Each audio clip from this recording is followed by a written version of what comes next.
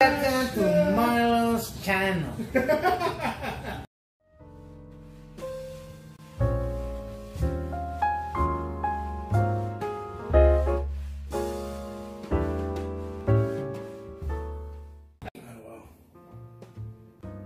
being said, hi everybody! We're starting a new episode today.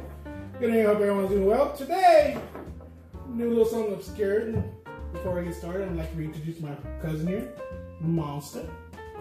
Monster here is a good Like Kui. and he's a musician, so It works. I mean, maybe you can drop a line or two at the end of this episode. We didn't do that last episode. drop a line. Drop your fucking Instagram. Oh, that's what you meant. Yeah. Oh, that's what you meant. Yeah. St. Morgan. Alright. Let's get back to the show. Oh, you're dropping lines. So today we're going to do something a little different. We're going to do a little bomb here from Ommegang, which is from upstate New York. And this one is a little special one because it's a beer How's it special? because they don't make it anymore. It's gone. This was done for the series Game of Thrones. Maybe because it has a very, very weird ingredient.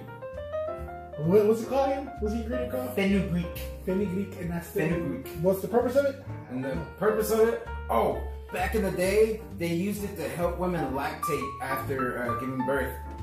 But it didn't do that. And if you took it before you gave birth, then it might have been bad for the fetus.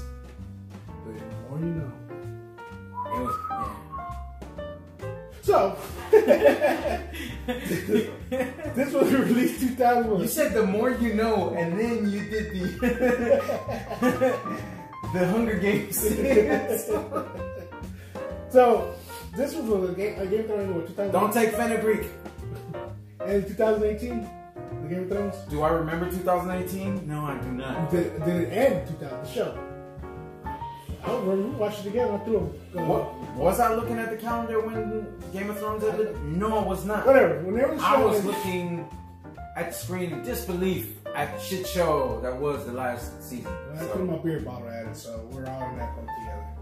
So this one's particularly called My Watch Is Ended. So it's a fitting ending to a fitting series. They were made about roughly 12 to 13 of these type of beers, different types. And yeah, those don't exist anymore, so I'm not even going to try to find them and review them. But there were some of them were good, some of them were bad. This one was particularly pretty good. And this one is an Imperial Brown Ale brewed with maple syrup and what? Fenugreek. Fenugreek. A dangerous substance from a time long, long ago. And it's 8% alcohol by volume. Zoom in on your own time. I got that fancy stuff in the back. Actually, you can edit like that in, so.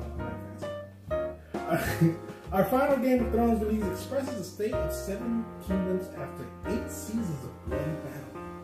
The name of the triumph to the fans everywhere. This recipe is a nod to the Bran the Broken and his time beneath the weirwood tree. Bran the Broken. Fucking brand. Bran. The beer pours rich in mahogany hue, with the aroma of sweet maple and caramelized sugar. You're having trouble dragging yourself away from this, aren't you? Notes of coa and toffee. Smooth violet mouthfeel of rewarding finish that gently smolders and lingers with roast. That sounds sexual. So, you ready to drink this shit? Let's get this going. Now, the court is one of the extra fancy ones, so it has a celebration court. You can celebrate wasting 8 years of your life, or celebrate wasting 8 years of your life. Let's just admit to it. 1, 2. Woo! Life is shit. Get to know this. Alright, look at that. I like that color. Nice and tangy. It's a nice doo-doo brown. Yeah. That's doo-doo brown. Doo-doo brown. Oh, the pony horses. Tiny Tim. Yeah. It's carbon. It has a little fizz. It's almost like a porter. It's like a little Coca-Cola. It's almost like Coca-Cola. I actually do like it. It has a little bit more fizz than the last few beers I had, that's for sure. It smells fruity. It smells like wine. Oh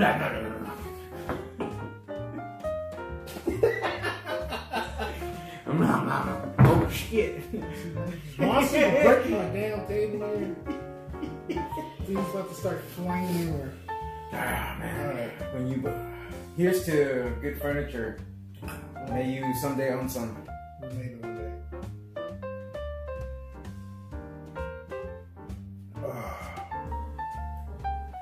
It's a little tangy. It is. I don't dislike that. I don't dislike it either, bro. It's pretty clean tasting. It's not what I thought. It's a very dark beer, but I didn't think it was gonna. It tastes light. It's not like a dark beer. It's not heavy at all. It's kind of feels like it's like a bad tea, like a tea gone bad. If I were drinking tea, that would be a terrible tea. Fuck up tea. It's fuck you tea. I'm not a fan of the taste. I mean, me personally, I'm not. It's definitely not what I expected. It's light.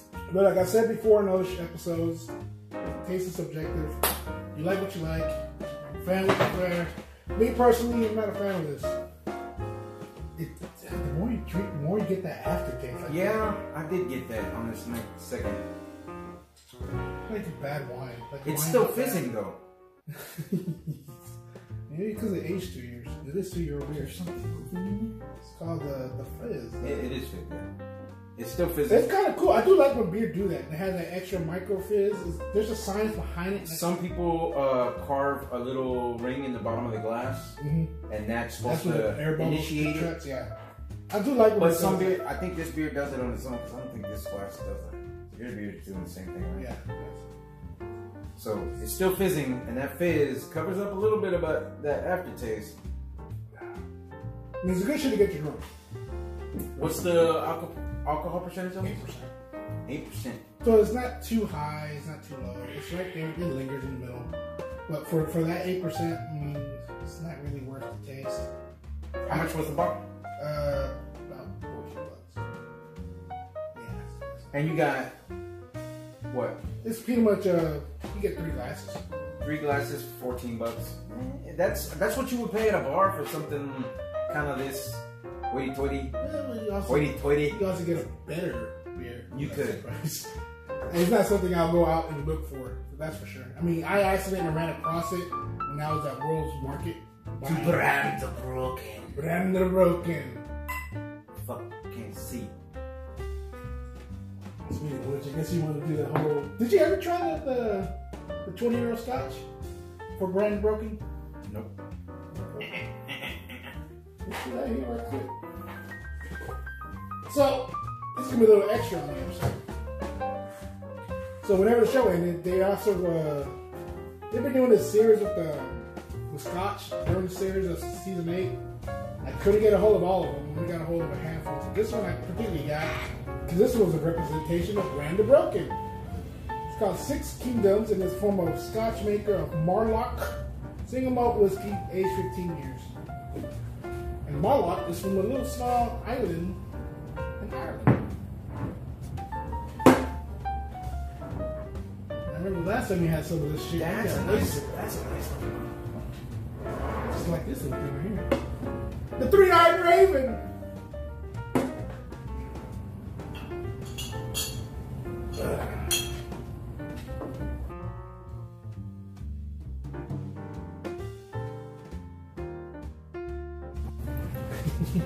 We'll go ahead and finish up this episode. May wash out with a better tasting brew than that beer. That beer was not that great.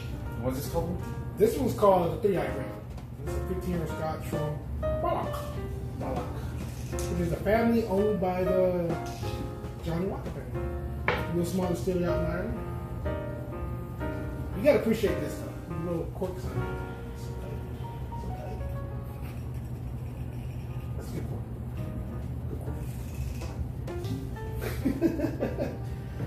Alright. I got a third eye. I bet you do. Alright. Now, I'm pretty sure you can still find this bottle somewhere out there if you go to a rare collector's item store. And I don't know how much it costs now, but when I bought this bottle, it was $120. What's a rare collector's item store? There's a few of them. You have to look around. I know the one that we have here in Houston is there's 3 locations. One in Spring Branch, one in the Heights, the one right next to Pink right behind Cottonmouth. Oh, I didn't know. Yeah, I forgot the name of it. That's new. Okay, well. And there's another one I think right down the ways. But yeah, they're specialized in super rare liquor. Like you can only find there. But the problem is if they have it, that's when you can probably upsell it. So you have to get it when you could. Unless you want to spend the extra money just for shit's sake of it. Have at it. I ain't judging. Ah, it smells so beautiful. Some grapes. Oh. I think this screen just moved. Oh. This is excited. I did get excited. This got my third eye going. Nah, this is how shit's supposed to smell. This is how good scotch supposed to smell. Oh. Look how good you taste too. Taste it. I'm just gonna wash that glass. See that?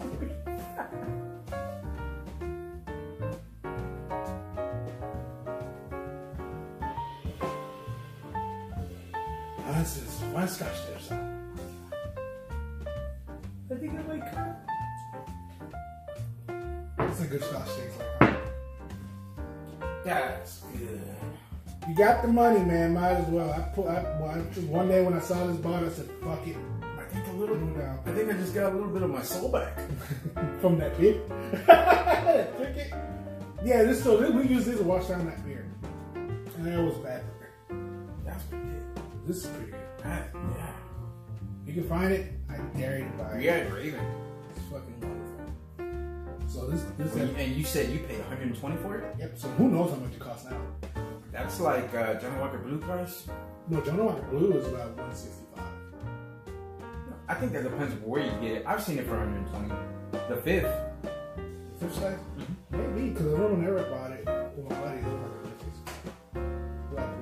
and prices may vary also. You may see this video in like 2 or 3 years. Yeah, this is going to probably be more expensive 2 or 3 years. It's going to be gone in 2 or 3 years. Well, maybe by me.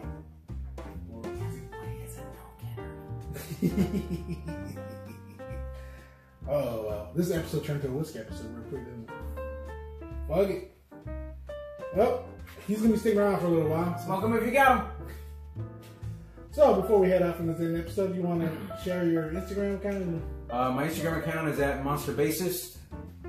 And he does a couple shows here locally, too.